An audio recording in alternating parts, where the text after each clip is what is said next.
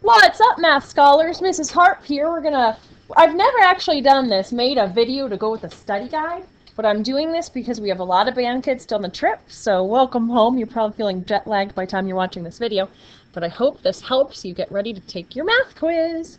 Who's happy we're at school today? Yeah! Yeah. Clearly you guys have never watched my videos and seen that we normally have enthusiastic introductions where all the kids hoop and holler and clap. So who's excited? Woo! Yeah.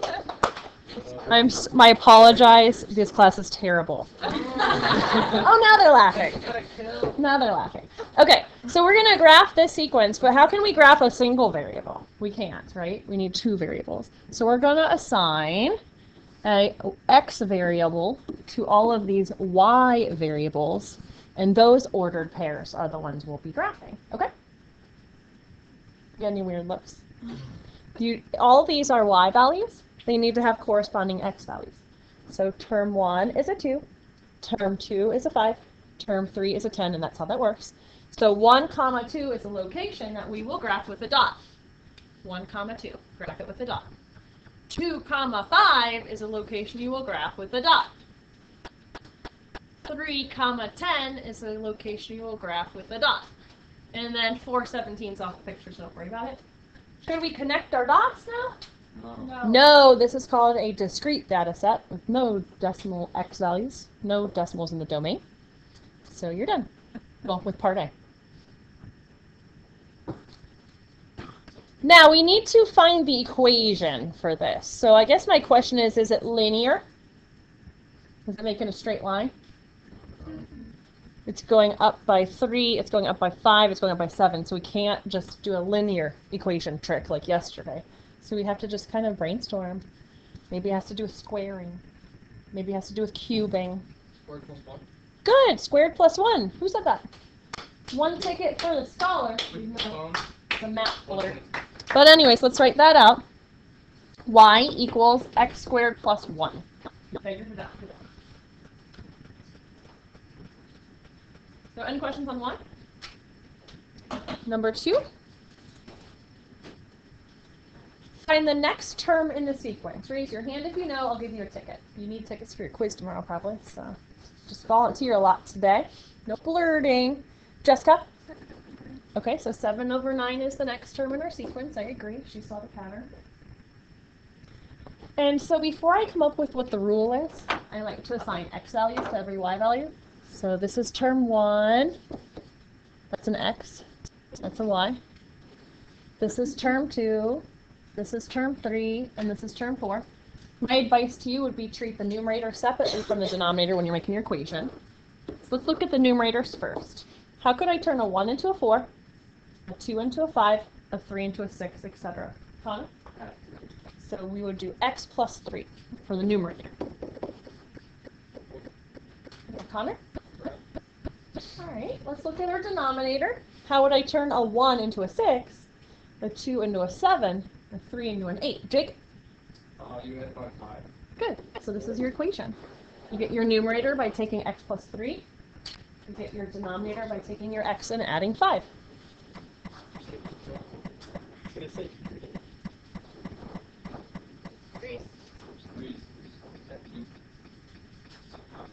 All right, we're going to write the first 4 terms of the sequence. Can I have a volunteer just raise your hand and talk me through how I'm going to have to do this? I'll give you a ticket. Ryan? Aren't you going to set up like a table and make like plus 1, 2, 3, and 4? So you can call these x's and y's, or you can call them n's and an's. It's really the same thing. We're going to plug and chug. We can even have a calculator at the table for you. Oh, that's just what my math teachers always used to say. So 6 minus 4 times 1 would be 2. 6 minus 4 times 2 would be 6 minus 8. 6 minus 4 times 3 would be 6 minus 12. And 6 minus 4 times 4 would be 6 minus 16. So negative 10. Not looking about right? And these are your first 4 terms that you could list out on the answer blank. This was the actual quiz itself. Make sense? So like literally list them out like this. 2, negative 2, negative 6, negative 10. All right, we're back. We are going to do a series now. So I had parentheses added on mine. It was a typo that you didn't have parentheses on yours. Without parentheses, it's actually a different problem. So go ahead and add the parentheses on. What about number 4? Oh, I skipped one. Oh my gosh, it must have like disappeared off my slideshow. Let me find it. Oh my god. All right, I'm going to pause the video and find number 4. It's long. All right, so I never did find 4, but I wrote it up here on the board. So the prompt is write using summation notation. So summation notation looks like this. That'd be a great start for yourself. We're going to start with term 1 because we always start with term 1. And I'm going to number my terms. We have term 1, term 2, term 3, term 4. We don't know how many terms have gone by, but we will need to figure out what term that 41 is. That's going to be part of our job. So let's think about what our formula is. How could I turn a 1 into an 11, and a 2 into a 14, and a 3 into a 17? Well, they are adding 3 each time, so I actually like Austin's idea. Our slope is 3, but we would need to find our y-intercept. You can either solve for it or think about it. I like to just think about it. If I would go back 1 term, I would be at my intercept point, at my term 0. Yeah, 8. So we'll just check to make sure that works. It is 2 times 3 plus 8, 14. Yeah, so term 0 of 8 is actually the y-intercept. That'll help us figure out what term this is. So basically 3n plus 8 is 41. That'll help us figure out what term 41 is. So it's minus the 8 to the other side. Would that be 33? And divide both sides by 3. So it's the 11th term. Yep. We put a little 11 right there. So this sequence goes from term 1 to term 11. And the formula that generates it is 3n plus 8. And put the 3n plus 8 in parentheses.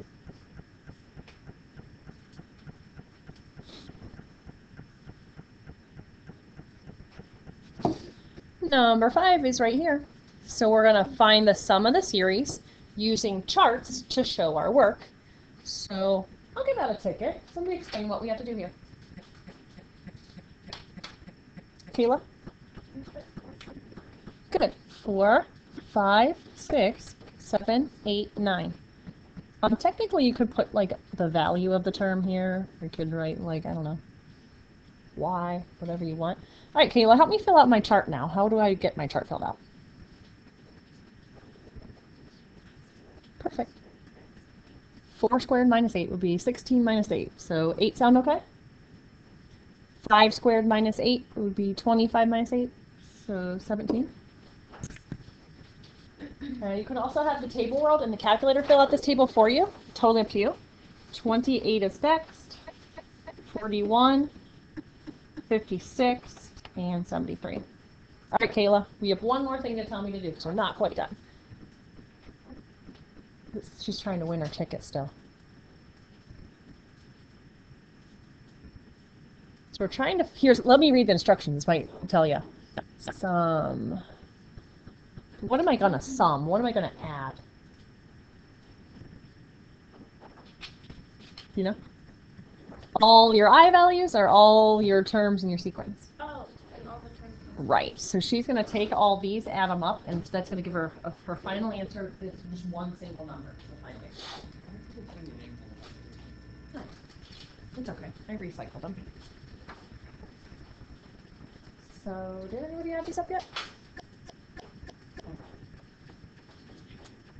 I got 223, but I would like somebody to verify that. Okay, I did them real quick. I like people verifying it. I did it real quick before class today. Sure. So, any questions on 5 before we move along? We're all good? I'm not going too fast?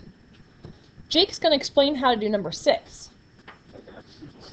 So we start off with 1, k is equal to 1, we go 1 up to 4.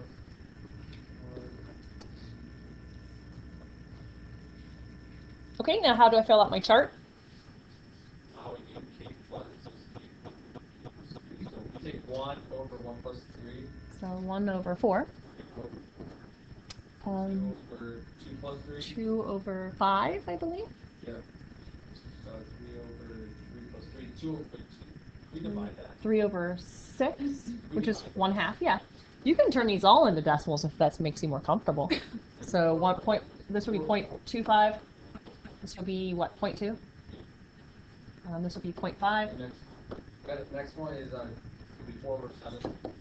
If you like decimals, that's 0.57 I have on my paper. But then, yeah, add up all these guys in this right-hand column to get your final solution. Huh? It's 0.4, not 0.2. Oh, my bad. Thank you. 2/5 is 4/10.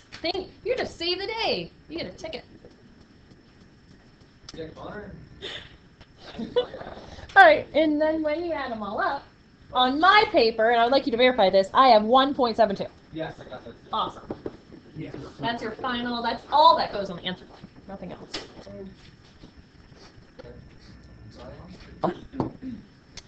All right, I told the students to try this one all by themselves, so hopefully they're finished things up. You make your chart from 2 to 6. Your values are, and I call these values, 16, 35, 72, 133, and 224. And then those are the ones that you add up together to get your final answer of 480. So how did that go? Scholarly? Okay. All right, so we are going to provide the shortcuts to you, either on a formula piece of paper or up on the board if you're in this room. What formula do you think we'll use on this one? Shortcut 1, shortcut 2, shortcut 3, or shortcut 4? You look at the formula itself, or the equation. The equation's a single variable, so shortcut 2. Let me go ahead and write down shortcut 2 on the board for everybody at home. So it's n times n plus 1 over 2, where n is the upper limit of the series. So n would be 47 in this case. Cool? So that's 47 times 48 over 2. I'll give you a second to type that in.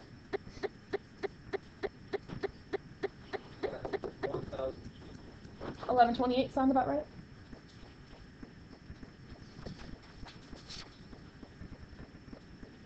All right, number 9, same deal. On the study guide, I forgot the parentheses, but they are very important, so add the parentheses in for yourself. Do you think we could use, I guess it wouldn't be, oh, the final answer, the last one was 1128. You probably could make a table. It wouldn't be outrageous to make a table 1 through 8. But we are going to use a shortcut. Is it shortcut 1, 2, 3, or 4? It's actually shortcut 4 we just learned yesterday. If the equation is something in slope-intercept form, you can utilize shortcut 4. So let me explain how shortcut 4 works. I'll write it down. I'll write down what all these little guys mean, just in case you forget from yesterday. N is the number of terms in the sequence, or series, whatever you want to call it. A1 is the first term in the series, and AN is the last term in the series. So let's go ahead and use the shortcut. N is the number of terms, or upper bound I call it also. So there's 8, right? 8 terms. So N is going to be 8. The first term we will calculate ourselves by putting a 1 in for H. So it would be a 12, right? The first term would be a 12. You put a 1 in for H, and you calculate your first term.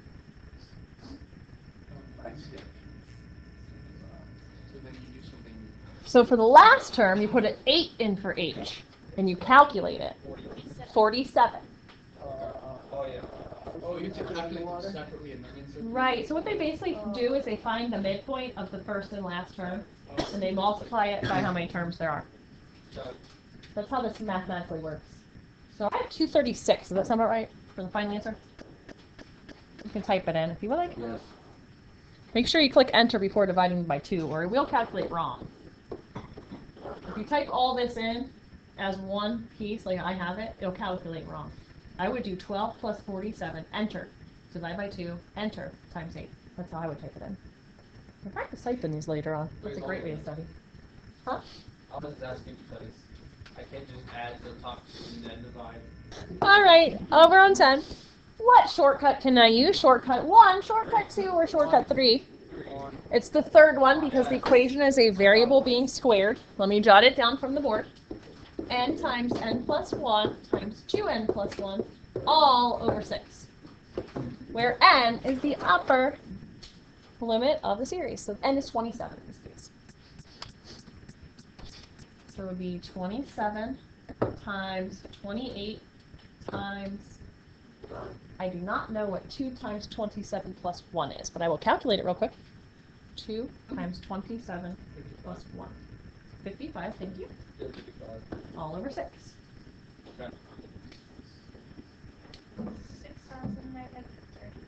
6,930. That looks about right to me. Yes. All right. We are on number 11 on the back. So yes or no, is this an arithmetic sequence? Because that could save us time with our equation if it is. Yes. It sure is. What's the first term? What's the first term of this? Yeah, -8's the first term. And the constant difference? 6. So if you want to save some time, you could use this formula for arithmetic sequences for part A. So you can just plop term 1 in for A1. You can plop in your constant difference for D, and that would be fine. Yeah. Now, if you want to convert it to slope-intercept form because you want it to look nicer, do you know how to do that? Just distribute your 6 in. So that would give you a 6n minus 6. So 6n minus 14 would be slope-intercept form. I like slope-intercept form, so let's go ahead and do that. So I would accept what's in pink or what's in green. I like what's in green because of what we're going to do on B and C. So part B, let's use summation notation to write what the sum of the first 10 terms would look like. So we'd start with term 1, we'd go to term 10, and we'd generate our sequence with the equation 6n minus 14. Put that in parentheses. So it's up to you. Do you want to find the sum with a chart, or do you want to use find the sum with a shortcut? Heck yeah, I would use the shortcut. I'm not gonna. You make the chart. Go for it. Make that chart. I don't care. I would definitely use shortcut number 4 on the board, which is n. Yeah, because it's in slope-intercept form. A1 plus an over 2.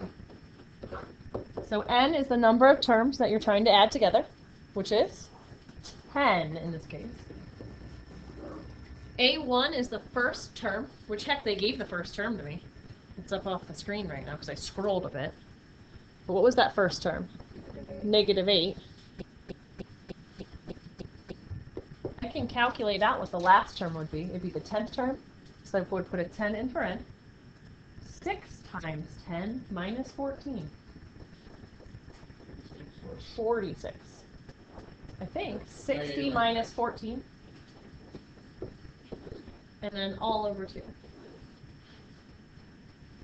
I'll give you a second to type that in.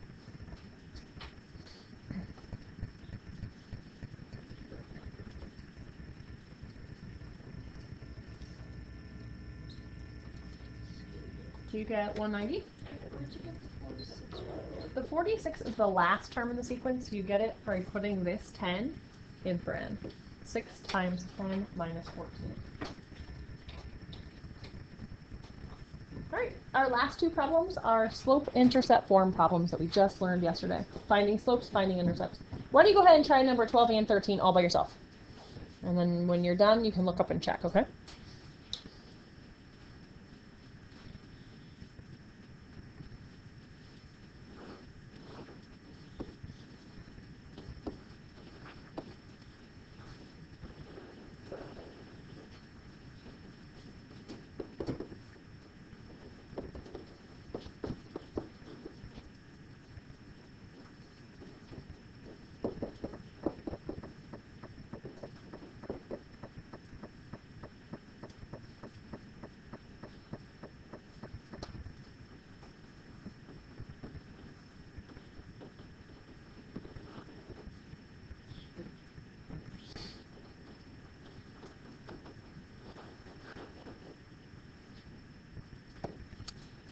Hey people on the video, here's your answer to 12. Hopefully you remembered the constant difference was the same thing as slope, and you solved for your intercept.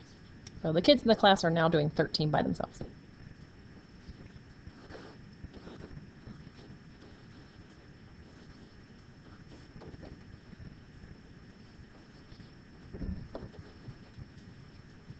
by finding your slope.